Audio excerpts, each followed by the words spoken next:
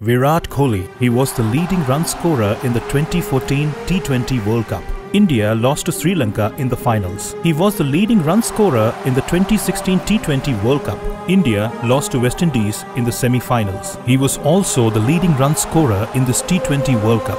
Unfortunately, India lost again in semi-finals. He scored a 50 in every knockout match he played in T20 World Cups. He tried really hard. He scored runs, won matches for India. He carried Team India single-handedly most of the time. He gave it everything. But in the end, all that hard work was for another heartbreak. Sometimes people don't get what they deserve.